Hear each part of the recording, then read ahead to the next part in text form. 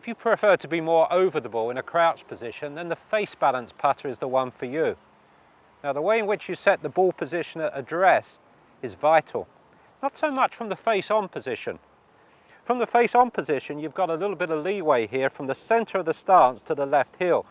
And this is because in this style, the face of the putter is going to be pretty square throughout the stroke. So it doesn't matter so much exactly where the ball position is in terms of forward or back. But it's absolutely vital in terms of where the eyes are over the ball. So I'm going to drop a ball again from the bridge of my nose here, and it must land, there it goes, directly on the ball. That's vitally important. The width of stance is going to be wider. Sort of 1, 2, 3, 4, maybe 5 putter widths across. A wider stance helps you be in more balance when you get down over the ball here. Shoulders, they're ahead of the toe line. And my arms, a little bit bent now. Nice and relaxed, but definitely bent here. And here I am in the setup now to make the stroke.